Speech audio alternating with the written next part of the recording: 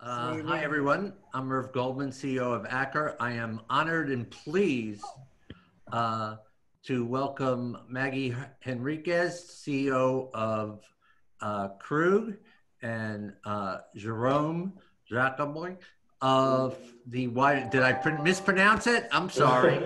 That's fine. That's fine. No Don't problem. worry. Um, winemaker for for Krug and specifically Clos du Mesnil. And one of the things we actually got a lot of people asking questions in advance about you, Maggie, and they were curious about how you came to Krug and basically what you did to elevate the brand so much, and a little bit about how you decided to go back to the heritage and really build Krug the way you did. Well, very happy. Thank you, thank you for this invitation. Thank you for being with all of you, through you, Irvin and Lily. And we are very pleased. I am here with Jerome, who's been 8 years with the house, as he's today in charge of winemaking and the growers, which is what for us is extremely important, and he will give you more detail about the connection for us so critical between every vineyard and one wine. And about me, you know, I've been 43 years working. I was born in a house with a father who was already in the wines and spirit business. So I grew up in this business. And out of my 43 years of experience, because I worked in some other industries also, 32 years have been in the wines and spirits. Before the first, I would say I started with the wines already in the 80s, 82, 86. I went in the training, but I was always in the commercial side and not in the winemaking side. Then I moved into spirits, and I was very much more into spirits. In '93, I was appointed keeper of the Cuvée, which is a very good, important recognition on the whiskey, Scotch Whiskey Association. And for some years, and there is a rum around the world today that I invented when I was 89, that is called Diplomatico. So I was very much on the spirits. And then in 2000, I became press in 95. I moved into, I left my country. I'm Venezuelan. You can rapidly see that I'm not neither French nor English. And I grew up in my country. I married. I have two sons who are 39 and 34. I have four grandchildren. And in the year 95, 91, I was president of Seagram. Seagram, very important American company, and in Venezuela. In 95, I left. I went to Harvard, and then I went to Nabisco. I was the president of Nabisco in Mexico. And it was a crisis, and something that has happened to me all my life is crisis. And 92 was the first crisis in Venezuela. 95, I arrived in Nabisco in Mexico. The company was in big crisis, and the country was in crisis. The industry of biscuit there was in crisis. We reinvented the company, transformed the industry, not being the leaders. They ended being the. So it was a very interesting experience, very successful. And then the group hired me. And I joined the group LVMH in the year 2001 as the president of all the properties in Argentina. So Moët Hennessy properties in Argentina. And there is where my journey in the whole winemaking, wine creation, vineyards started deeper. Okay? So I had all the tasting side, but the commercial side, but not this connection with the winemaking and the wine growing. And I have to say that I think I'll never go back to spirits, because I just fell in love with wine and what this means, and the interpretation of the terroir, and what you do to let that piece of land to express itself. And so I just fell absolutely in love. And I was part of the transformation in Argentina. I arrived in 2001. So if you must remember, the crisis exploded in 2002. I saw it coming, so we prepared the company, and it was super successful. And then I was invited by the group to come and run Krug. And this was in 2000, at the end of 2008. But I had zero connection with Krug because I found Krug was like arrogant, no Krug, no thanks. And, you know, it had nothing to do with me. When I was invited, I said to the president, Christophe Navarre, I said, Christophe, Krug, I had nothing to do with this personality.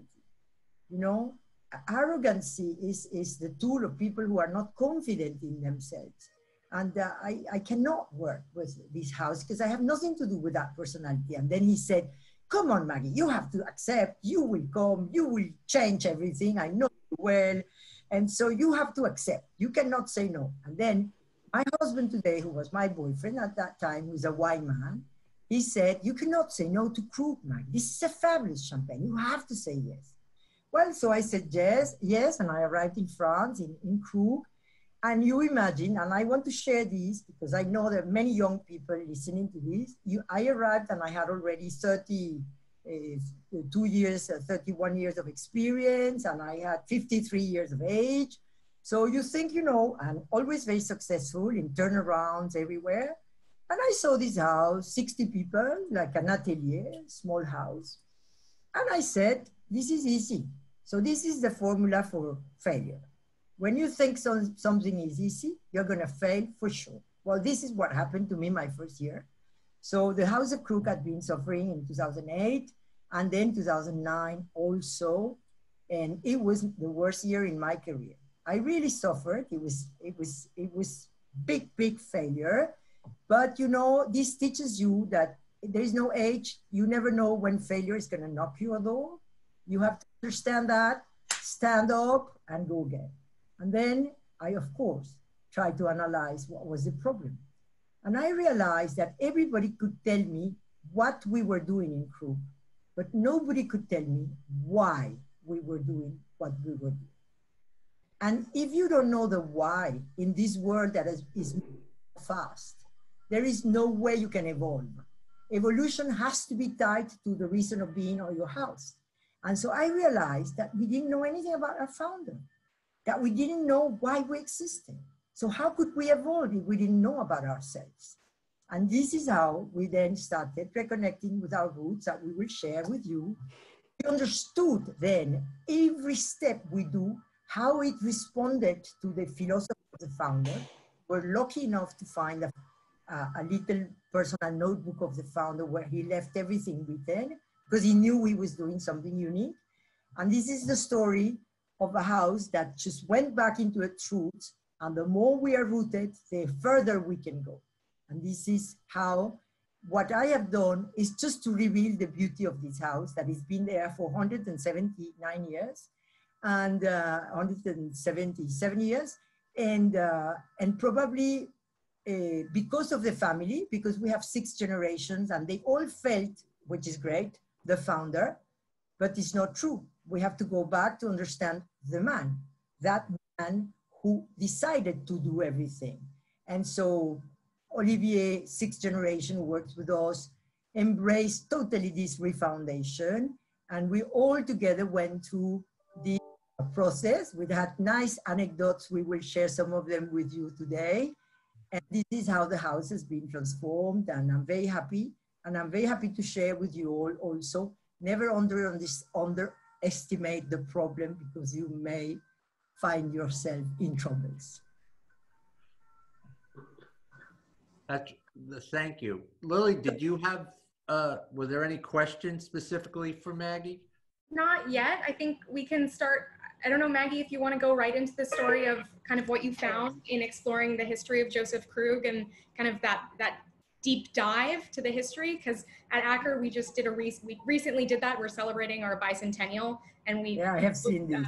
We composed a bicentennial book to do kind of what has happened in the past 200 years of Acker's history. And since you did a very similar thing for Krug, I'm curious what you discovered and kind of how the roots of Joseph Krug really came out for that and the impact on the Maison.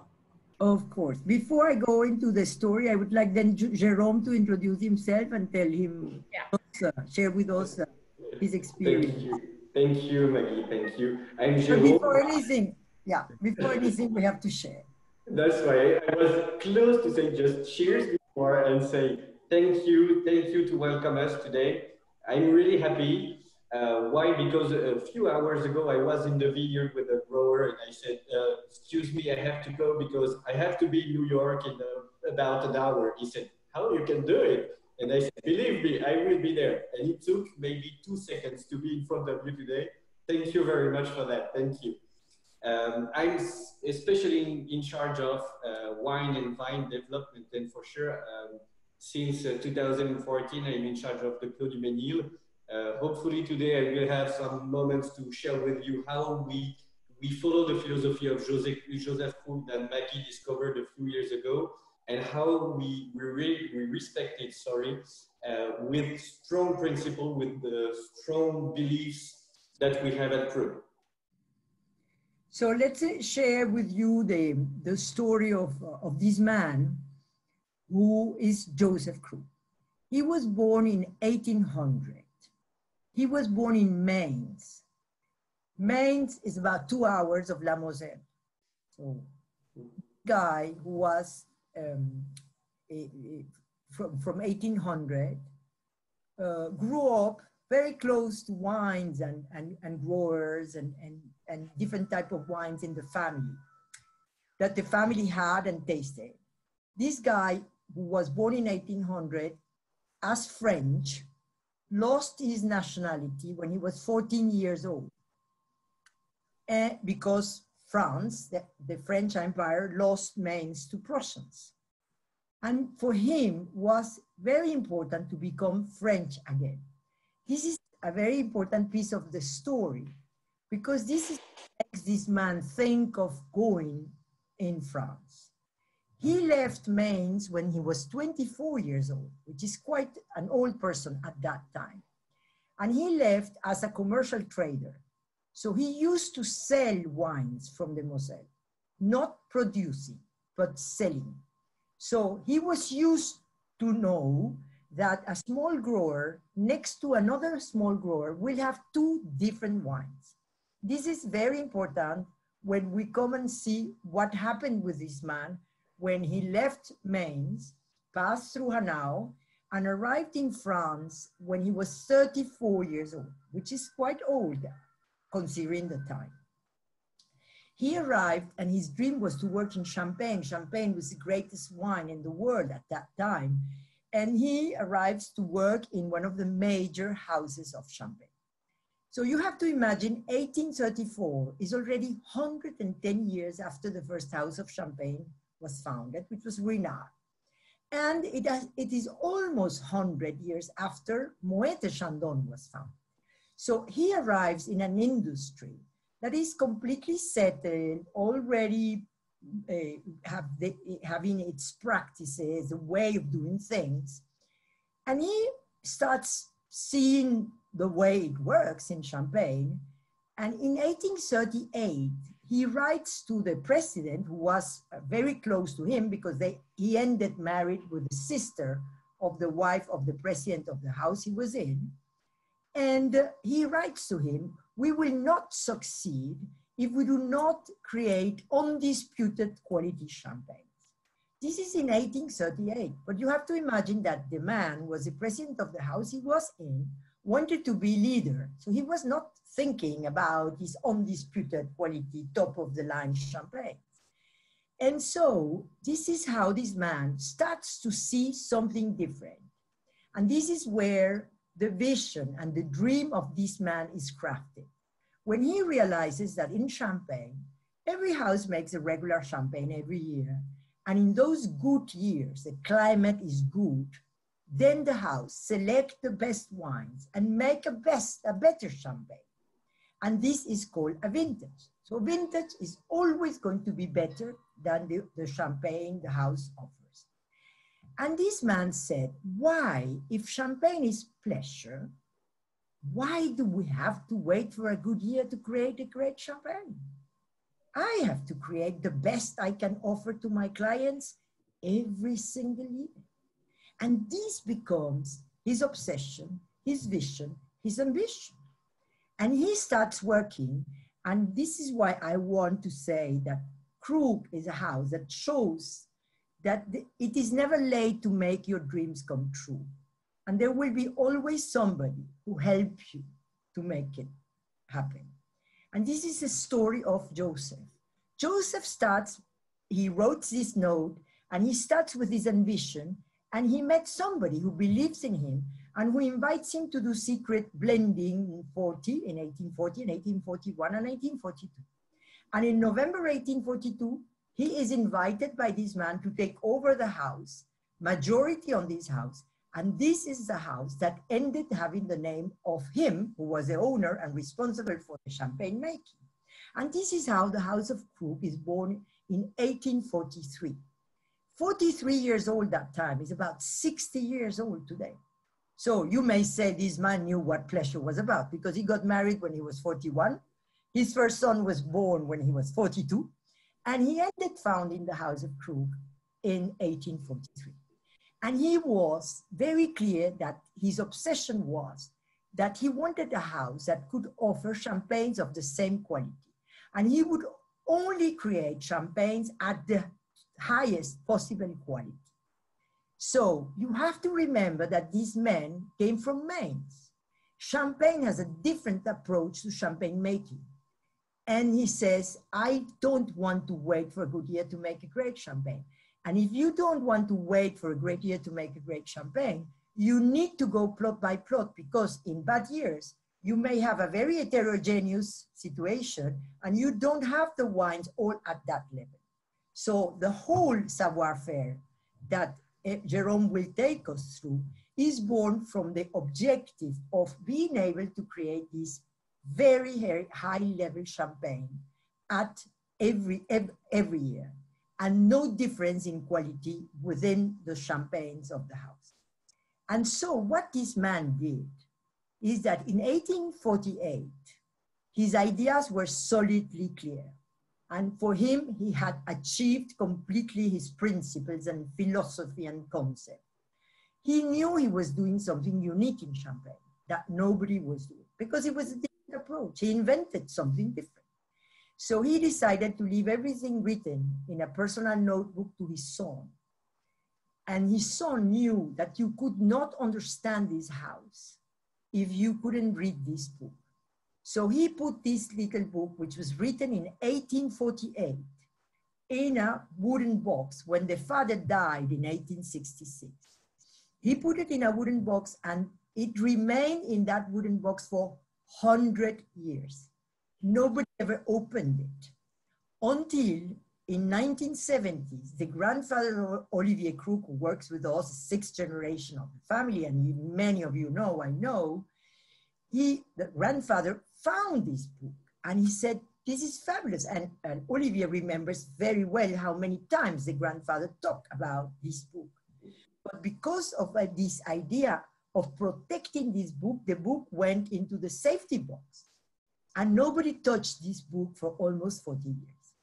And when I started looking for the history, looking for the man, looking for the why, the historian lady who helped us immediately, who knew a lot of the history because she's been working with Clicquot in history, and then they were giving service to us because we're a smaller house, because belonging to the group, we have services, share services, and other houses give us services in things like a purchase or things that don't add value specifically and differentiation to the differentiation of the house.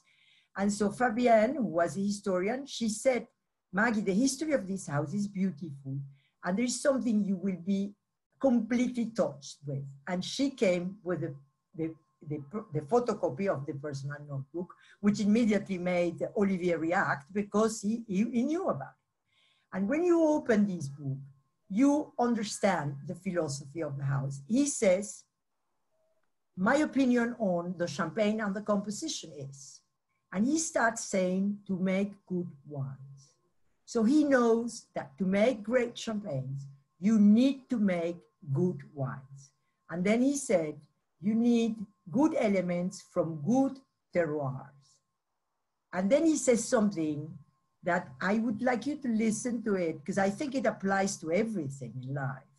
But he's talking to his son, and he says, you may create in appearance good champagnes using regular or even mediocre elements. But these are exceptions on which you can never rely, or you may damage the operation or lose your reputation. So he's telling this to his son. He says, you go element by element and you don't cheat. And then he says, the most important care has to be taken, and then he goes into all the processes of the champagne making. And then he says something that really sets the difference and the reason why he decided to develop all this savoir-faire, because he wanted to have a house with only 2 champagnes of the same quality. And he writes, a good house of champagne should only have 2 champagnes the same quality. And then he has the champagne number 1, that is about what we have in our glass. And Jerome will take us through what is this 168th edition of The Dream of This Man. So it's the champagne number 1. And he describes this champagne that brings together all flavors and aromas of champagne. It's like a tribute to champagne. We honor champagne every year by bringing together all flavors and aromas of champagne, because we use the 3 great varieties and we go all around champagne. And this was his dream. He honors the region every year, bringing the best in a bottle every single year. And this will be in harmony, all flavors and aromas of champagne. And he describes this as this champagne number 1, his dream. And it's the most original champagne of the house, doesn't exist elsewhere. And it is really what he wanted to create. And then he says, the champagne number 2 will be the champagne of circumstance. This what explains why in the House of Krug, the vintages are not the selection of the best wine to make a better champagne, but the selection of those wines who better tell the story of the year, and to create a champagne that tells us the circumstances of the year.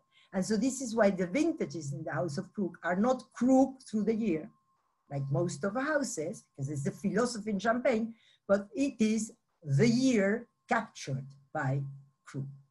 And this dream that is translated into this philosophy and into these 2 champagnes, today we have many more, all of them respecting this philosophy. I have to say that I am so proud to have all this history of excellence and exigence that had allowed this house to never lose the way. Even though they lost contact with the roots, they never lost the way. And so I would like to invite Jerome to take us through the savoir-faire that he defined in order to get his objective. We cannot say better or worse. It is what he had to do to achieve his objective of champagnes of same quality and every year offer the best he could offer. And this had to develop a unique savoir-faire that I am very glad to invite Jerome, who is part of the winemaking, who's been 8 years, who connects with the growers and will tell us all about the savoir-faire of the house. Thank you, Maggie. Thank you, Maggie.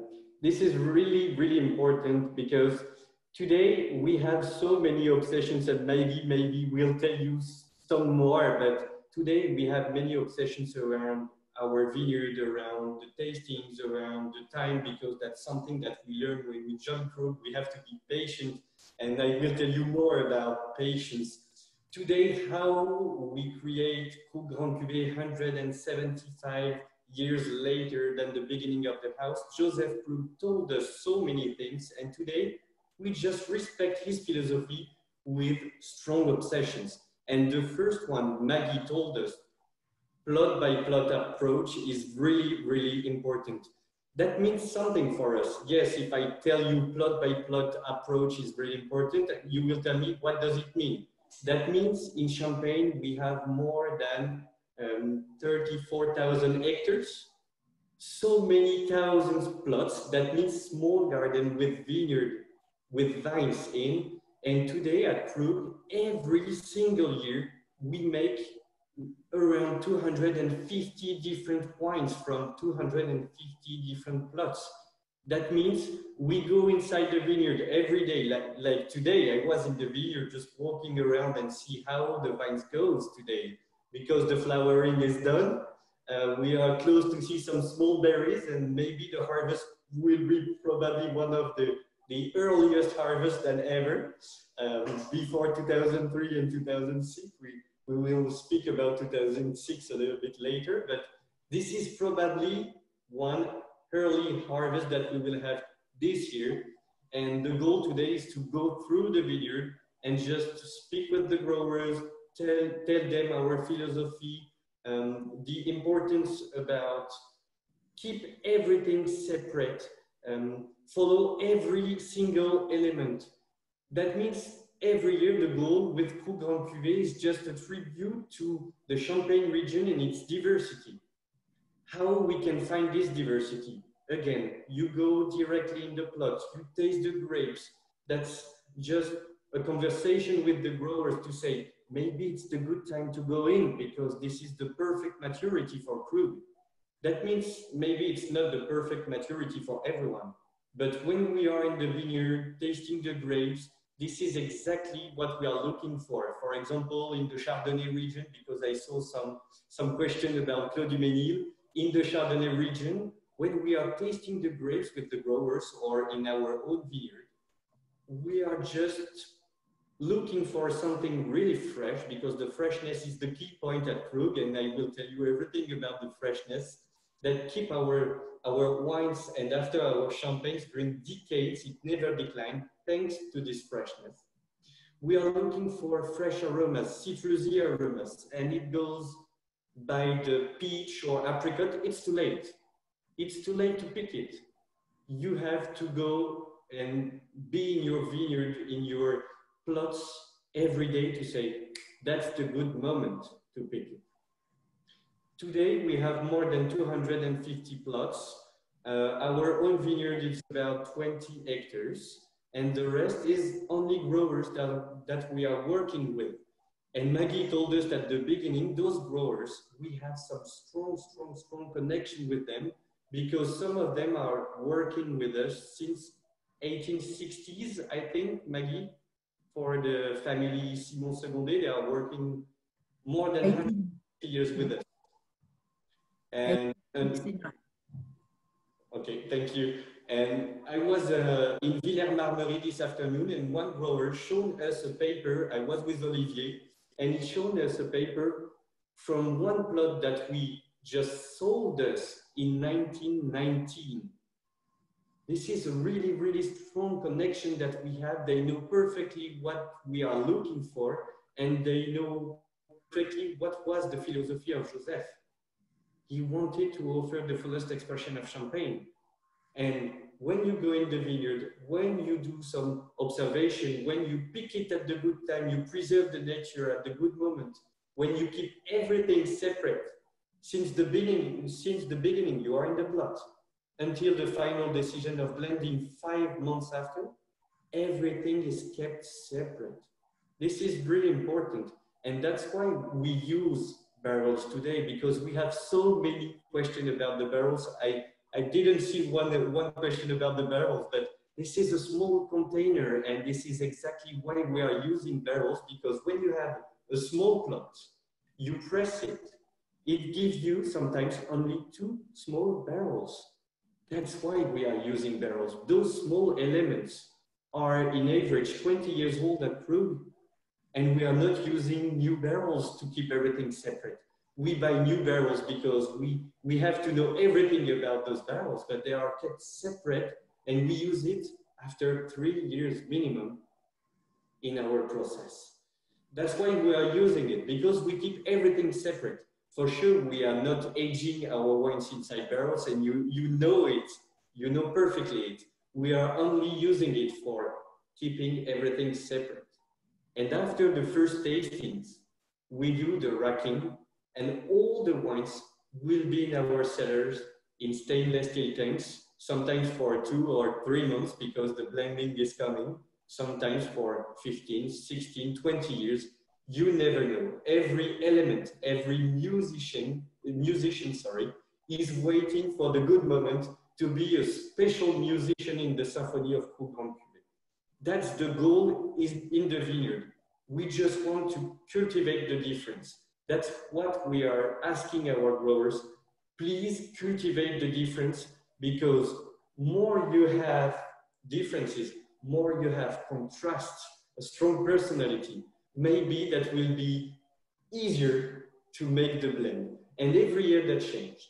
Every year is different. 2019, for example, we made 278 different wines. I don't want to give you so many numbers, but this is just to understand why individuality, why this plot by plot approach is so important for us. Because in the same village, sometimes we make 38, 40 different expressions in the same village. That means one plot is just here, another 10 meters after, and they are completely different. And we have this perfect example, one big picture of the Clos du Mesnil, because I saw some question about it. The Clos du Mesnil is 1.84 hectares. This is a small garden in downtown village of Lebel-sur-Roger. And this is a small plot, walled plot, only Chardonnay. But in this little plot, we have different exposure. We have different age of plantations. We have different exposure of sun, different soil, different, sorry, thank you, Maggie. No. Everything is different, and how you can know it? No, it's not only one plot. When you go inside the plot and you taste the grapes, you can split this little plot in 4, 5, 6 different micro plots that we picked at different dates, that we press at different date, and then we vinify at different date. To give you an example, a small plot like the Clos du Mesnil, which is to me one of the most example of individuality at Krug, this plot, sometimes it takes more than 10 days to pick it. 10 days. In Champagne, 1.84 hectares, usually it takes 2 hours to pick it. This is the precision that we have for every plot. Maggie told you we don't have any hierarchy between our cuvées, but this is exactly the same in the vineyard. We have the same red carpet in front of every plot. We are using the same technique. Maybe we will have some question about sustainability.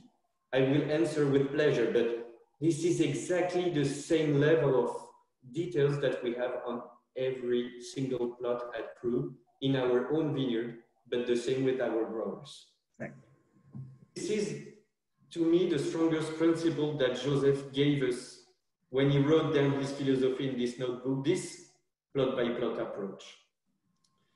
After the harvest, it's time to taste, and we are lucky today we are tasting the 168th edition, and maybe I will give you some insights about this edition, but how we create it when we are in the tasting room. We are 6 of us around Julie Cavie this year, but when I joined the House of Krug, it was Eric Lebel, and I will tell you my first tasting about the 169th edition of Grande Cuvee. Maybe it will come soon.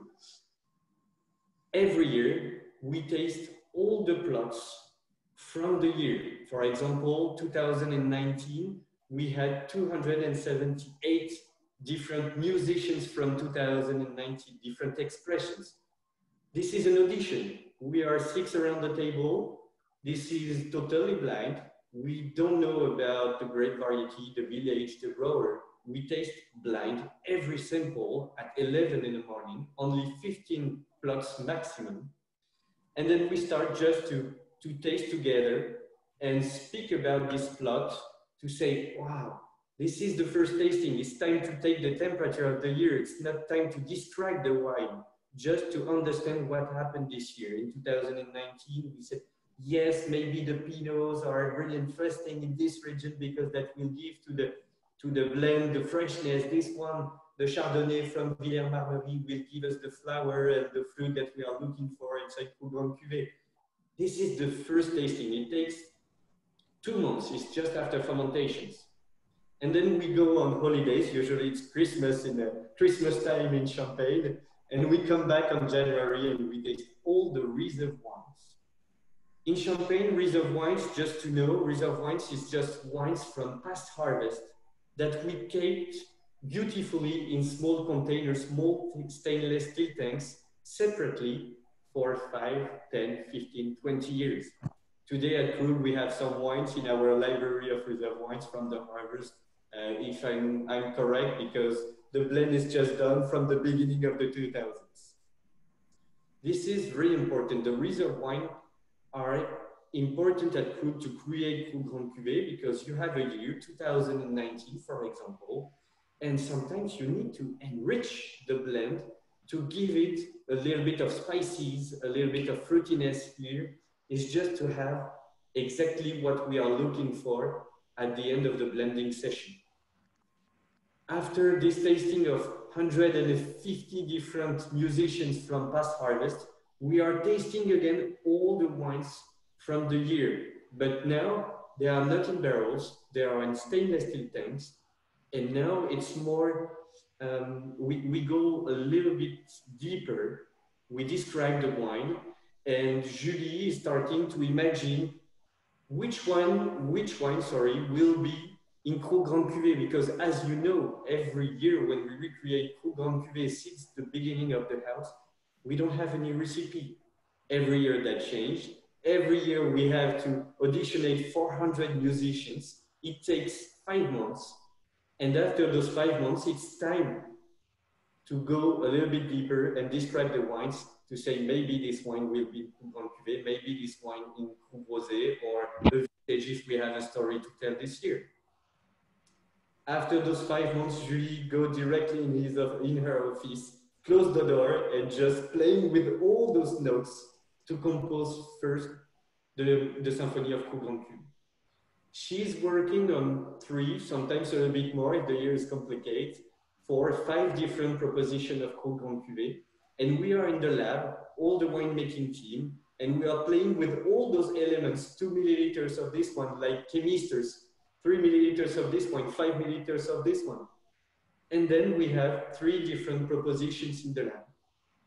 We tasted together, and Maggie, we did it this year a little bit especially because with the COVID, I know it was complicated. We did it. We did it with the mask and everything in different rooms, but we did it and we are bottling it today. We did it, and this is just by your vote. We are tasting and say, to me, this is Krug Grande Cuvée.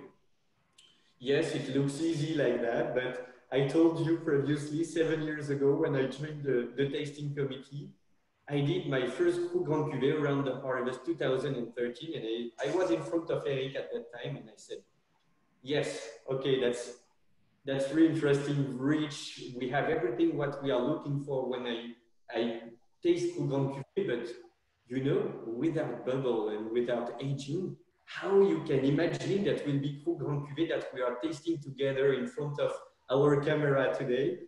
How you can imagine that will be Krug Grande Cuvée? Because yes, without bubble, without anything, you are just thinking about the future. That's really, really important to say, with really humble, and to say, that's the nature. Now it's time to wait 7 years and we will taste in few years.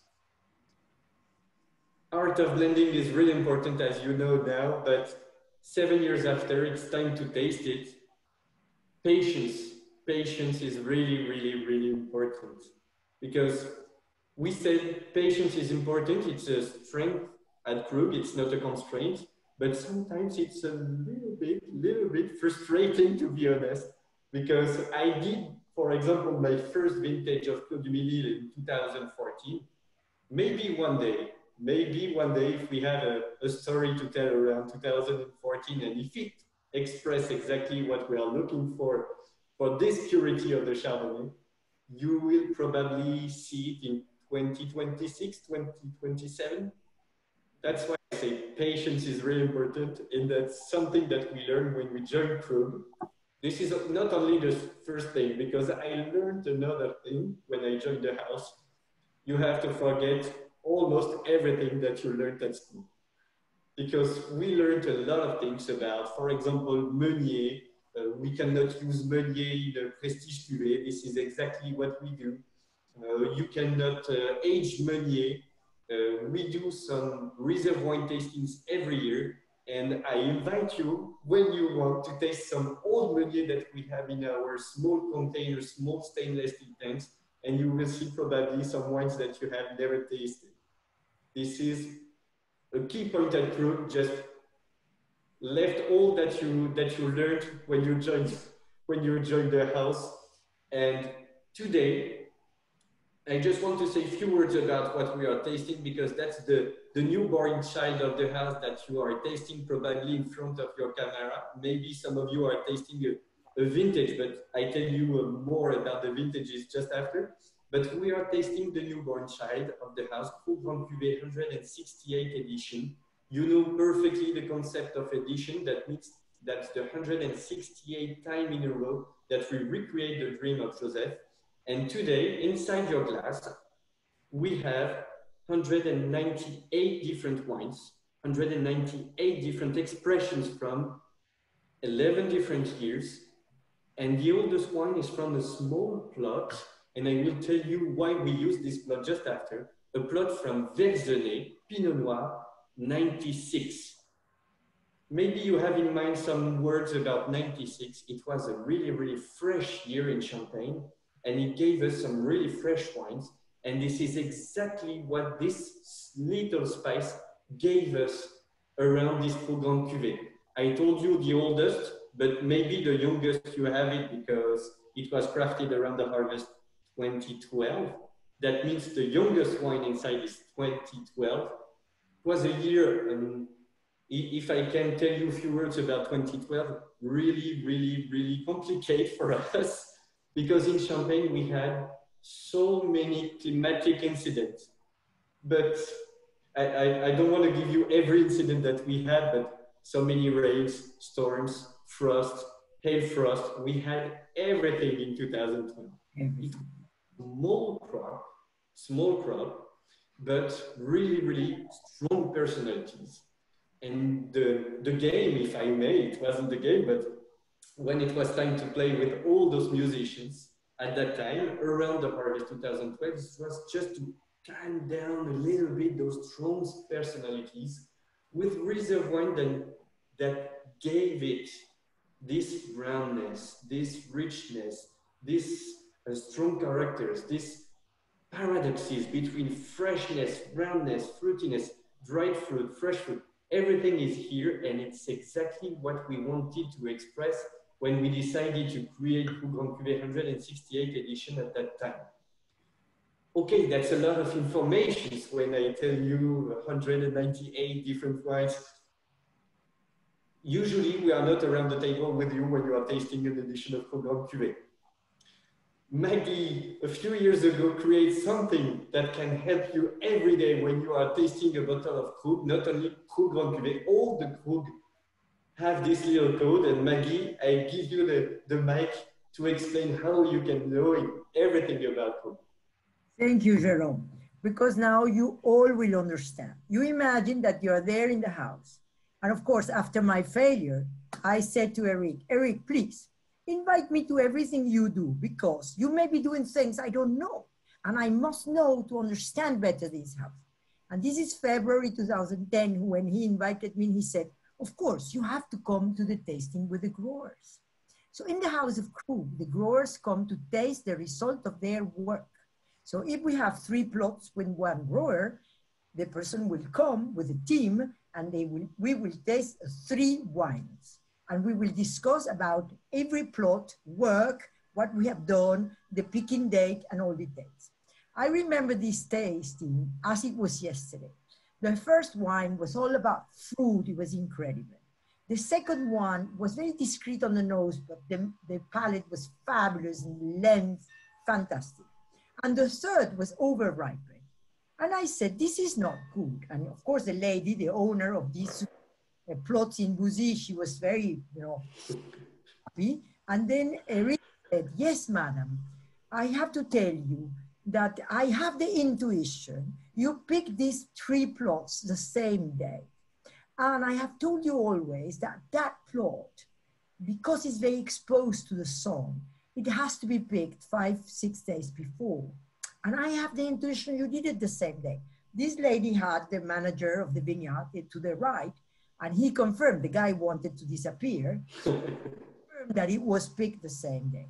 And then Eric said, well, madam, we are so sorry, but this plot will have to leave the house. It's not, we of course paid it. It went into a blend that leaves the house and will never be called and used by any of our champagnes.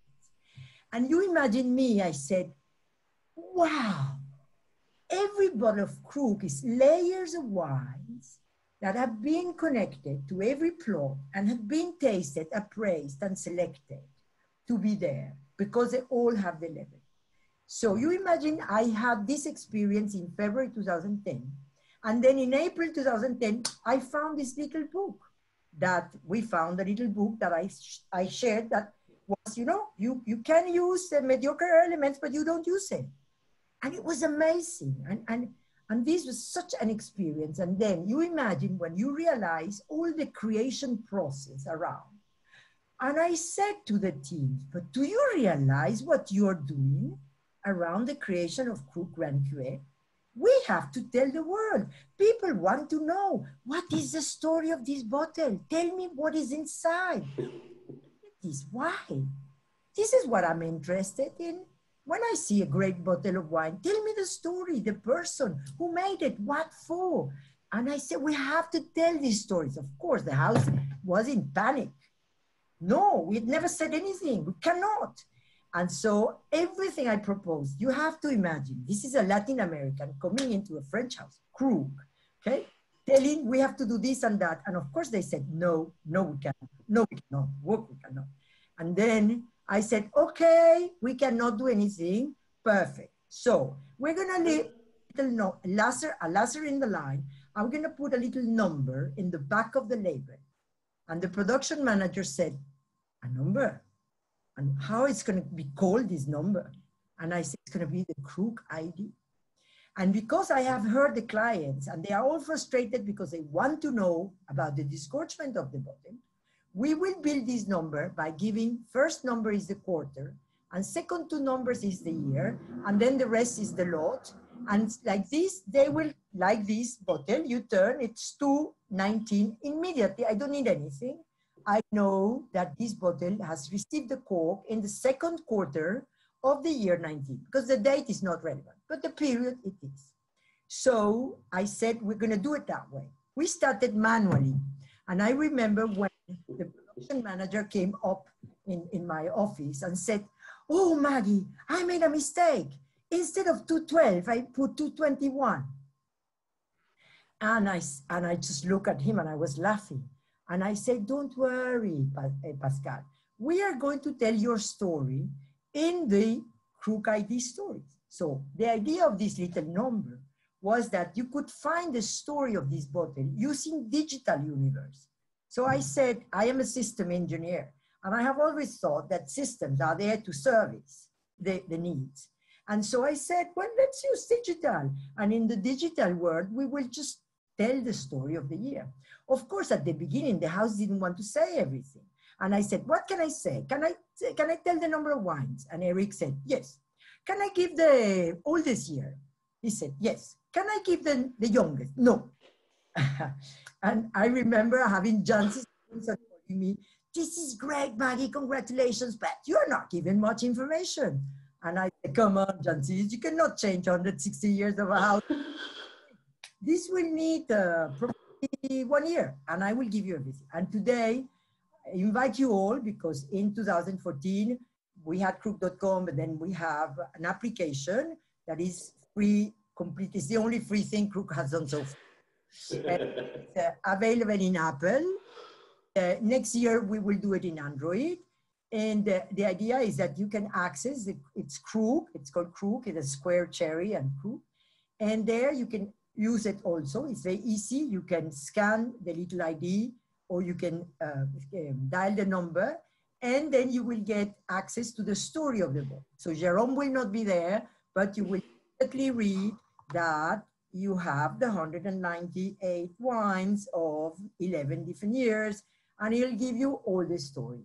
And then you can go on, and then you can have the composition, and then you will have Julie telling all the story of this creation, and then you will have some tips, like you don't use flutes and temperature, and then you have the music, you see?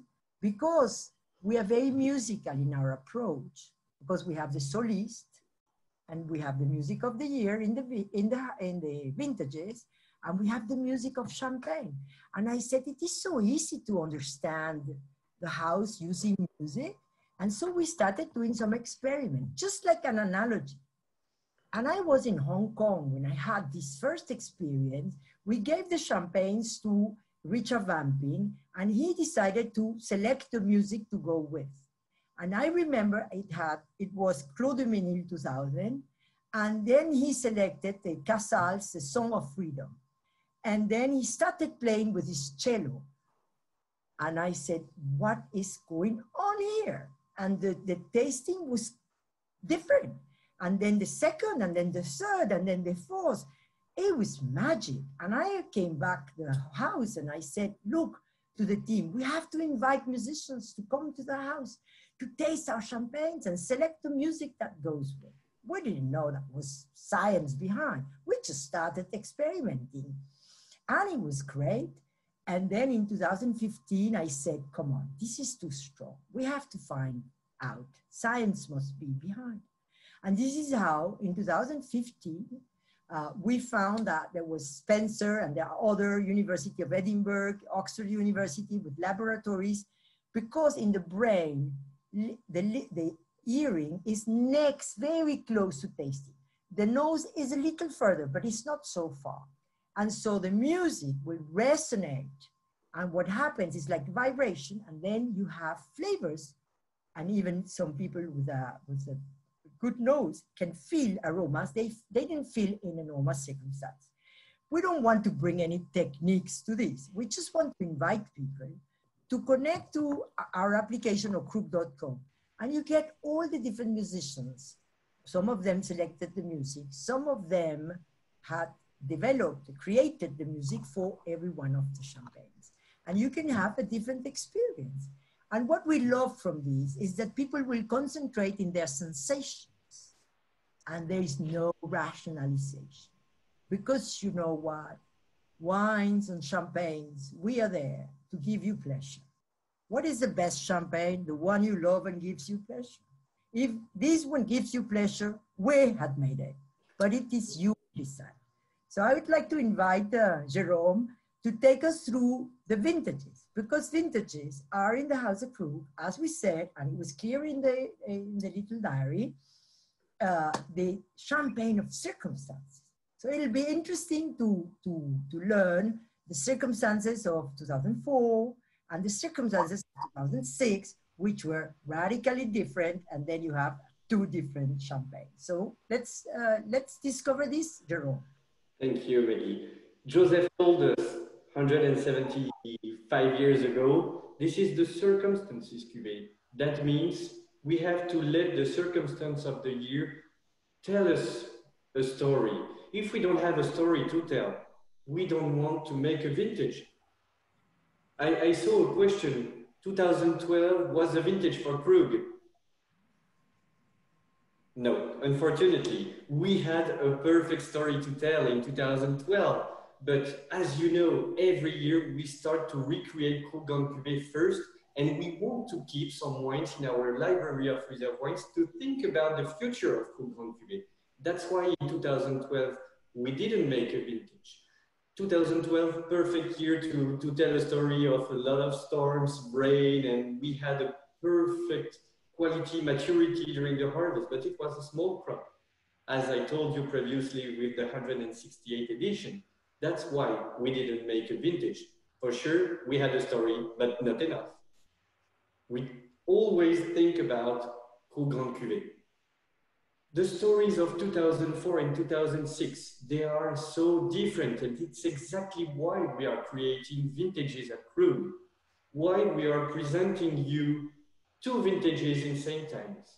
Why we make the decision to say, no, 2006 doesn't replace 2004? Because we just want to show you our philosophy about vintages. They are so different. Maggie told us, it's not the year through Krug. It's not Krug through the year, sorry. This is the year just, we told just the year through this bottle of 2004, for example. Maybe you are in front of your camera and you are tasting this particular vintage, generous year, fresh year 2004. It was for us a really generous year. It was for sure just after 2003, and you will tell me, Jerome, I know 2004 comes just after 2003, but 2003 in Champagne was really complicated. We had two frosts at the beginning of the year. We lost the majority of our Chardonnay regions. We lost the majority of the crop in 2003, and usually we are lucky with the vineyard when you have a small year with a lot of climatic incidents. The year just after is more generous. 2004, it was a dry year, really fresh, really straight, pure, and the Chardonnay were probably the winners of the year because they expressed this freshness of the year. And when you are tasting 2004, it's just to express this freshness, this generosity, and this is probably the third vintage at Krug with the majority of Chardonnay. That's unusual, but as you know, everything is based on tasting. It's not the best of the class which compose the blend of the vintage. It's just the ones which express the most together the story of the year. And in 2004, we used the majority of Chardonnay. We did it for sure in 81 and 98, but 2004 is the third vintage with the majority of Chardonnay. This is one member of the second trilogy of Krug, because as you know perfectly, we have one trilogy with 88, 89, and 90, which are three completely different stories. And we did 2002, 2003, and 2004. For sure, they are so different. If maybe one day you have the chance to taste all those vintages together, you will see they are really, really, really different. 2006. Another story, that's the newborn child of the house. We presented it at the end of 2019, maybe, if I'm correct. I was in Hong Kong and all of us were all around the world to present the story of 2006. The story of circumstances complicates because it was a hot year. Maybe today when we are talking about a hot year in Champagne, this is almost every year. Because now, since 10 years, every year, the harvest is earlier. But at the beginning of 2000s, we had only one early harvest. It was 2003. And after we had 2006. It was a really, really warm summer, hot summer. The grapes were just perfect. Everything was perfect, sorry. But in August, the climate was more capricious with us. We had almost 2 months, more than 2 months of rain in only 16 days. What does it mean in Champagne in August when it's warm? You are close to the harvest in August. You have some sugar in your berries. You have a lot of rains. Sometimes disease comes with a lot of rains. We were lucky. Sometimes we are happy to say with Maggie and Julie, we have a champagne's miracle every year because the climate is sometimes capricious. And remember this name of capricious because every year we give a nickname to every vintage and maybe capricious will be there. I will ask you at the end, what is the nickname of 2006? A hot summer, a lot of indulgence, a lot of richness, contrast, spices, but fruitiness and really strong, really powerful. And the goal was just to manage those powerful characters in 2006. And when you taste it, you have this roundness with this sunny summer, but you have this capricious August with spices, with freshness. And we had a perfect harvest. Everything was so clean and we were so happy to present you the story of 2006 because it was capricious and indulgence. Now it's time to ask you about the nickname of 2006, maybe. Maggie, you can tell us. And is a capricious stormy capricious indulgence. Capricious indulgence.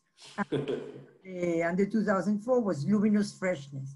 And you see, the 2004 is like a vertical champagne. It's vertical. I always say it's like stairs to heaven. And you have 2006 is round. It's like a big canapé, you know, fluffy, puffy. You see, it's a very, very different. It's a different years. You have two different champagne. Yeah. And then we have the two Clos. So it's the house. So we have the Krug. Those two Clos are really particular, as you know. Oh, sorry, my connection is not good. I'm here now. Is it perfect? Yeah, perfect. Sorry. Those two Clos are really particular because, as you know, this is a small plot. For Clos du Mesnil, this is 1.84 hectares, and for Ambonnet, this is 0.68 hectares. That's so many numbers, but that's like a small garden. And how we discovered it, because this is really important to know how we discovered it. Because you know perfectly, we pick everything separate. We taste everything separate. And the story of the Clos du Mesnil, for example, it was built in 71 with a little bit more plots around the village, but this special plot was there. And every year, the fifth generations and the fourth generations of Krug decided to taste it separately, but as you know, we taste everything separately. And every year they say, you know, when you taste blind, you say, this is really interesting. This one, I know it. Probably I had it last year, but this is really specific. This is exactly what I'm looking for the purity of the Chardonnay. Okay, now it's time to discover which wine it is. This is a wine from Clos du Mesnil. This is the second time I say that. Okay, let's see next year. 73, we taste again, we say, this is again the Clos du Mesnil. I recognize it. And they decided, and it was one question that I saw at the beginning of Connect. I saw what was the first vintage of Clos du Mesnil. It was 79. Why 79? Because this for us was fabulous, and it expressed totally what we are looking for this purity of the Chardonnay. And every year, when we are making the Clos du Mesnil, it's exactly the same for the other plots. We taste the grapes, and we are looking for something really precise, this freshness, citrusy aromas, and the goal is to pick it at the good time, just to preserve the nature at the good time, and maybe when we taste those 4, 5, 6 different plots from this little garden, we will make a Clos du Mesnil. This is the soloist of the house. We have the other one, which is a little bit younger because that's the beginning of the 90s that we wrote it. This is the Clos d'Ambonnet. This is 100% Pinot Noir, and only 1 year. Anytime with Clos du Mesnil and Clos d'Ambonnet, this is a story of a year. This is only one plot. This is only one grape variety. And the goal is just to express you the purity of every grape variety in those little small garden of vines. I saw a question about 96, and I can maybe answer more generally, not only on 96, because it will continue to age. This is something that we have always. This is a question that I answer by another question. Usually when I taste Krug Grande Cuvee or every Krug, I told you previously, this is something, we are looking for something, the freshness. How we describe the freshness, it's only when you taste it, you feel something really fresh, pure, and how you can keep a bottle of champagne during decades as Krug can do, this is thanks to this freshness.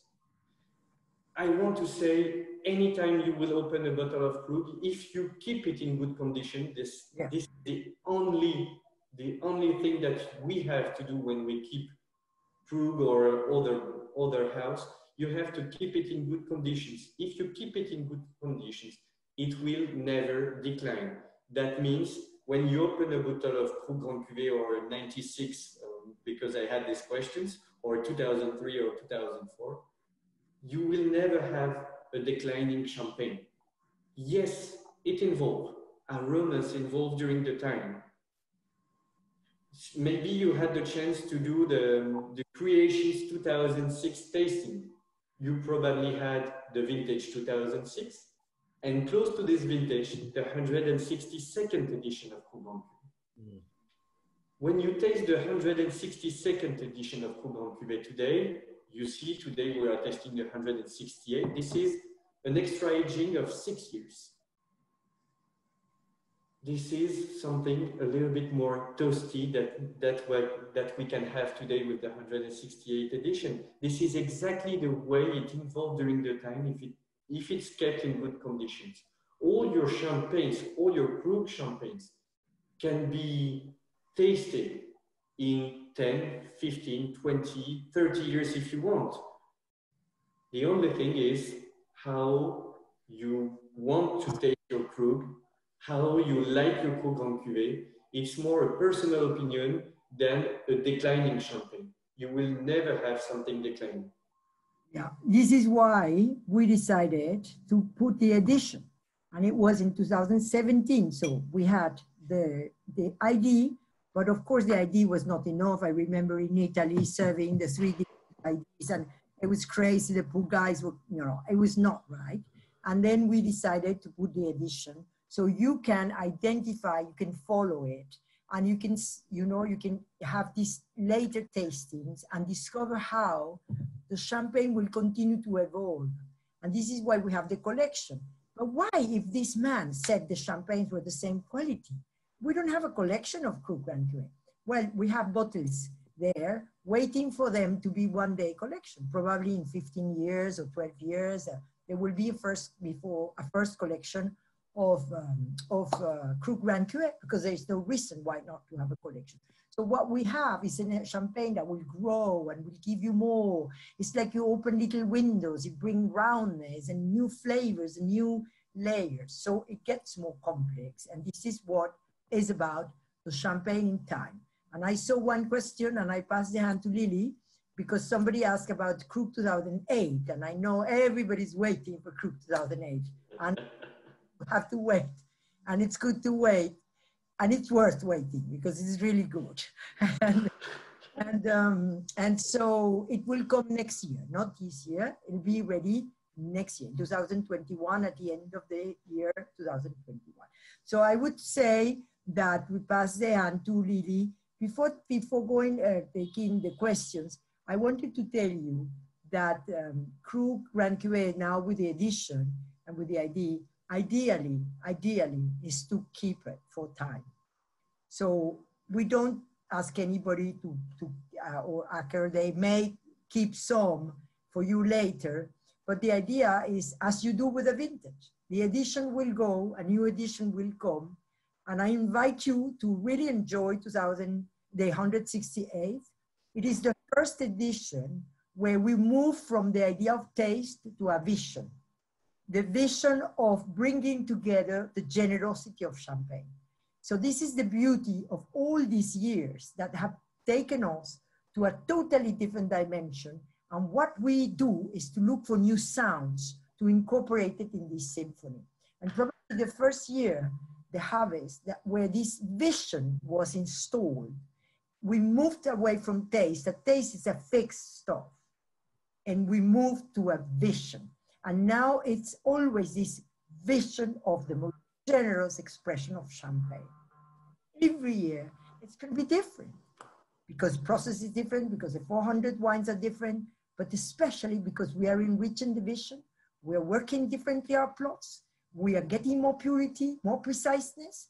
And the whole idea is that we will keep moving forward to every year bring the most beautiful expression of what we believe is the most generous expression of champagne. So having said so, I pass the hand to Lily. Okay, I think I have a perfect go to the questions. To follow up that statement about trying to age your Grande Cuvee. And your friend Zulema in New York asks, what is the oldest bottle you have had of Grande Cuvee, and what might be the oldest vintage or edition that Krug has of Grande Cuvee at the Maison? Well, truly, I have to tell you a story. Yeah, when I said where to this, we had an employee who had been in the house for 30 years. So when I realized all this, I said to this man, Didier, I said, Didier, where are the creations of Grande Cuvee? And he said to me, oh, no, we have never kept. And I said, okay, what? You need to look for different creations. There is no way. We have, you know, a prestige champagne is not a nice bottle with a high price. A prestige champagne is a champagne that will grow through the passage of time. We need to show the beauty of the oldest creation. So he understood and he said, I'm going to help you, Mike.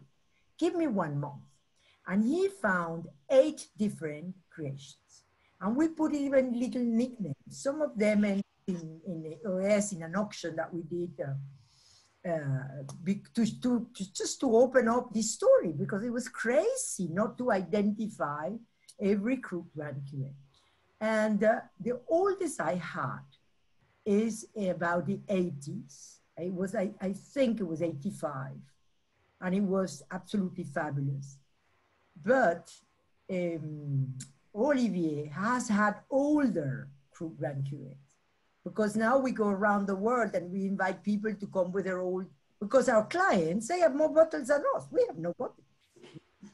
And so at that time, we found some bottles in the cellars, because this Didier became like a police looking for all kinds of bottles in our cellars, in our house. And we kept some bottles, and honestly, probably the best champagne I have ever had in my life was a bottle of the Krug Grande Cuvee created around 96.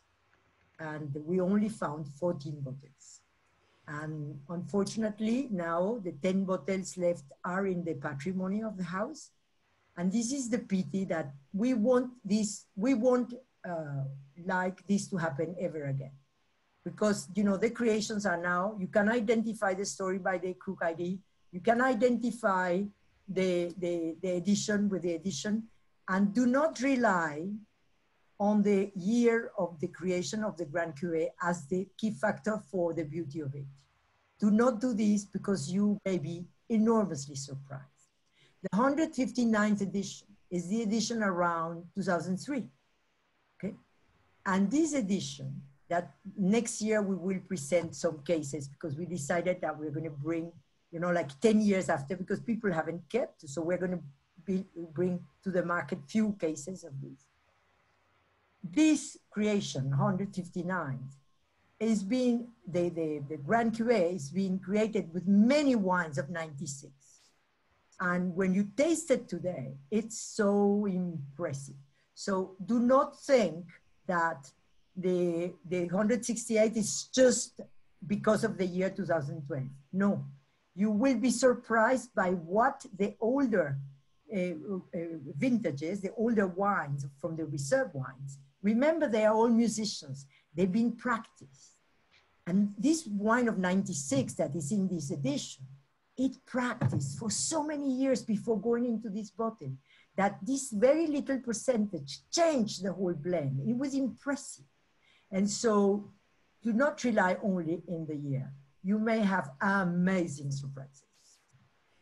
Kind of following up on that, and kind of the Krug ID project and different innovations you've brought to the house, are there any things that you're excited to do in the future as you bring Krug into another 200 years, or as you approach 200 years of Krug, I guess? Yes, I love your question, because honestly, I think we started by fixing all the way we communicated, discovering ourselves, bringing experiments now into the music, change, the ID, the labels, you know, and we keep doing, we keep evolving in this envy of communicating or giving.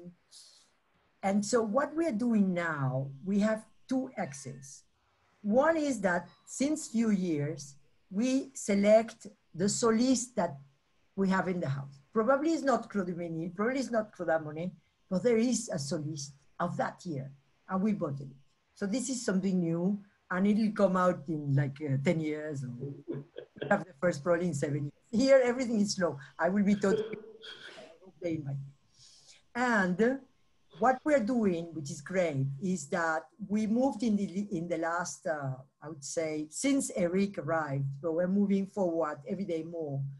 This is something Jerome takes care, which is now we're going deep into what is the philosophy, the viticulture philosophy, bringing the growers with us. They all work super great, but they have to be certified. They don't have the means because they are small. So we bring them with a collective. We are, you know, having a totally organic approach to the soil. And we are bringing now biocontrol approach to the food. So the idea is that we want to become the experts in terroir in Champagne, because we've been working like this since 170 years, 75 years. You know, we are now exploring the soil. I can pass the hand to Jerome, so he tells you what we are doing. And I will just conclude this point by telling that there is a project developed by Julie Carville. 4 years she worked on this project to build the center of excellence of our wines. Because there is the global warming, we felt our little oak barrels were getting too dry. We were needing too much water to hydrate them. And we decided that we needed to move one step forward. And this was totally Julie's initiative, and I totally back it. And so in Clos du Mesnil, that I will share with you something, but Jerome will tell you, because I love this thing about energy, and Jerome will tell you about it. And in the land of Clos du Mesnil, we will build this center of excellence where we assure that all conditions, the perfect conditions for keeping the barrels, for the birth of our wines, for keeping our wines, for blending, for bottling, will be the perfect conditions. So this tells you that all we are doing now to know better our plots, to understand our terroir, to connect them, because since 5 years we have the Black Book. Jerome is the boss of Black Book, which is a digital tool in which we take all the tasting notes. So we can follow what we've been doing in the vineyard, and we can follow it in the result of the tastings.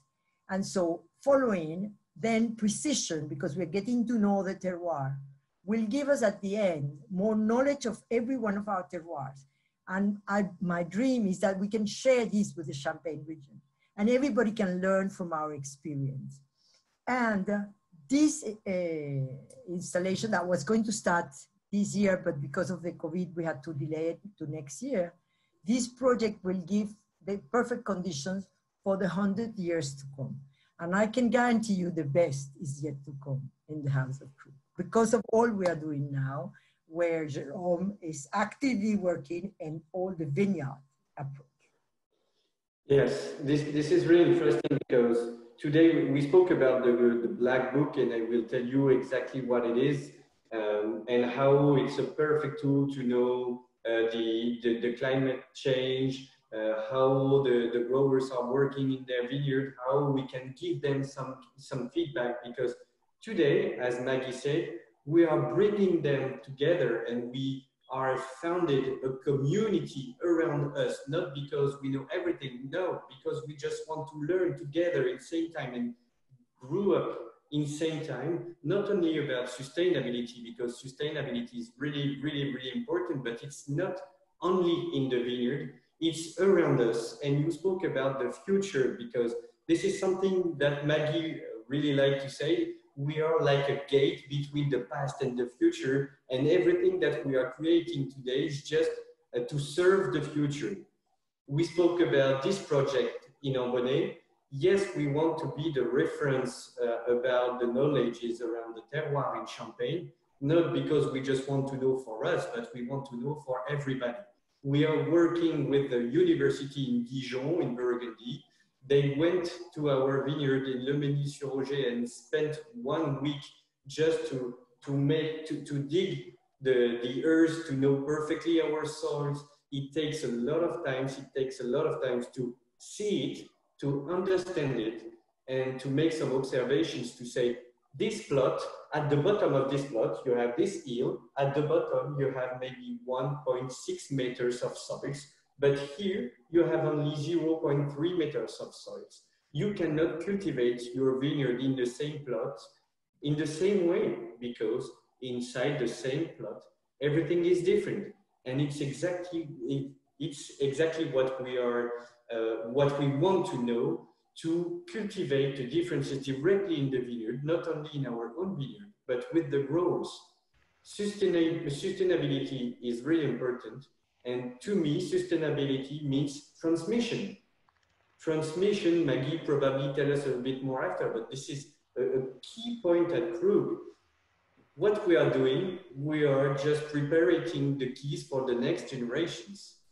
That's why we created the Black Book, because we wanted to know every year what happened in our vineyard, but in the vineyard of our growers. If they make something in their vineyard, they do an experiment. We can taste it with them, because we keep everything separate, and tell them, this year, this is really interesting, but maybe something is missing. Just try this year to work in this way, and maybe we will see after. The Black Book is the tool that can give you all those informations, because every year you can give some feedback to your growers and say, maybe this year go in this way, maybe in this year go in this way. And we will grow together around the terroir, around the transmission, around the climate change, because when we speak about climate change, we are just talking about earliest harvest. It's not the only key point for the climate change. And we have to know all those elements, terroir, tastings, and growing together around sustainability, organic, about all those elements to be maybe the reference that we want to do, that we want to be of the terroir in Champagne. That's the goal. And this vision takes time.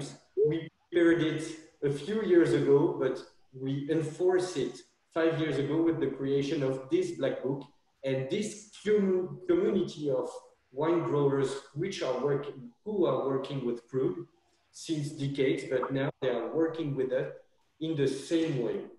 And we are just growing together. So this is my next project, you see. So this is the next dream. Wow. So we are very happy to know that there is a lot still to do. Most definitely. Well, Irv, do you have any more questions for Maggie and the team? So I have one more question. I also have a thing to say. So I did a little historical research on our own, and it was interesting to see that we've sold more Krug than any champagne in the world. And I looked on how much Krug we've sold between all our various departments. It was $40 million of Krug so far. No. So congratulations. In line with that, I did want to ask you, because I think we're both very interested in climate change and the science of viticulture. And I know you've been spending some time on it. And I was curious, what Krug is doing to address some of those, like Jerome referenced, and what do you see happening as we continue to see the impact of climate change? Well, you see what Jerome explained, any of what he explained is what we are doing to address the climate change.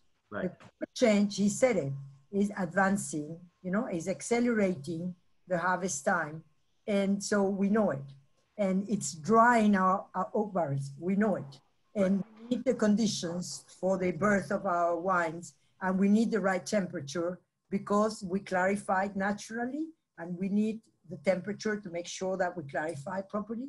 So there is a lot of things that happen where we need the conditions. So we have the projects being already approved by the group. It's just the start of the building. And then all the approach in the vineyards, the organic approach, the way we work the vineyard to make sure that roots go down into the... That's what I was saying, yeah. And so there is a lot of work we are doing today, but honestly, if we do the right things, Champagne gets benefited from the global warming. Doing the right things we can really get a lot of expression. We can get the beauty of fruit expression much more than when you were just very, very at the north and very, very, very cold. So we can maximize, but we have to work differently. Yeah. And this is what we are doing today. Great. Well, thank you so much. I'm sure everybody's thank you very much. You're my favorite executive. We took half an hour of your time. It was really fabulous. Jerome, it was a pleasure. Thank you for all your insights. Thank you very much. We look forward to drinking many more bottles of Krug with you and seeing the future expression. I hope so. Irv, I will take these 2 seconds because there is a question about rosé. And okay. I will take, we already stole 25 minutes from you, so it's you know, you will forgive us. And but rosé is the 5th generation. In the 70s, they created the Clos du Mesnil, and then later in 95 was the first Clos d'Arbonnet. But in the 70s, the rosé in the world were like, you know, excess of everything, excess of flavors, excess of colors, excess of taste. And then Remy Krug used to go around the world, and the rosé, everybody was asking when the House of Krug is going to have a rosé. And the answer of the father every time he came with the point, father, everybody's asking us. He says, never, this house will never have a rosé. You know? Rosé is vulgar, and this house will never have a vulgar champagne. Father retired. The 2 brothers decided, it was a warm year, 76. He retired in February 77, but when you retire in February, it's the middle of a cycle, you don't participate. So he left the sons, but taking care of the harvest of 76, all the process until the bottling. And you know, every bottle you have in front of you, if this bottle is the harvest of 2012, around 2012, you know it's been bottled in June 2013. It's a must, the house. In June of this year, all the creations around the harvest of 19 had been bottled. This is a philosophy. So he didn't participate. The year was warm, 76, and then I arrived in one plot of us that is in Aï, and the Pinot Noir were ready for a red wine, not anymore for base wines for champagne. And so they said, let's create a rosé that doesn't exist. And they decided to create a rosé that's about boldness and elegance. So it's about bringing all the fruits together, go and select from the year what is left in fruit and all the other fruit expressions in the reserve, and they create like a chal of fruits or false sort. And then there is this red wine that is going to bring spices, structure, and color.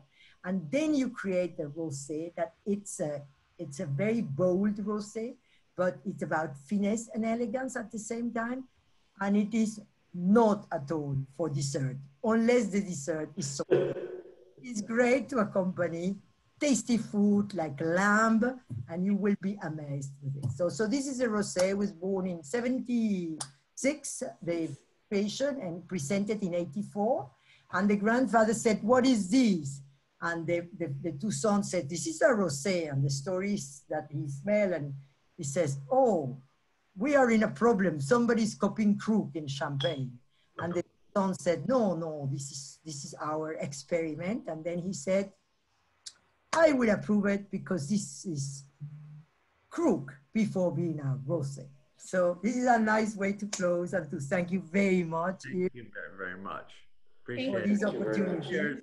Cheers. Thank you so much. Cheers. Cheers to every one of you. We don't see you, but you all. Thank you. Thank you so much. Thank you very much. Cheers. Cheers.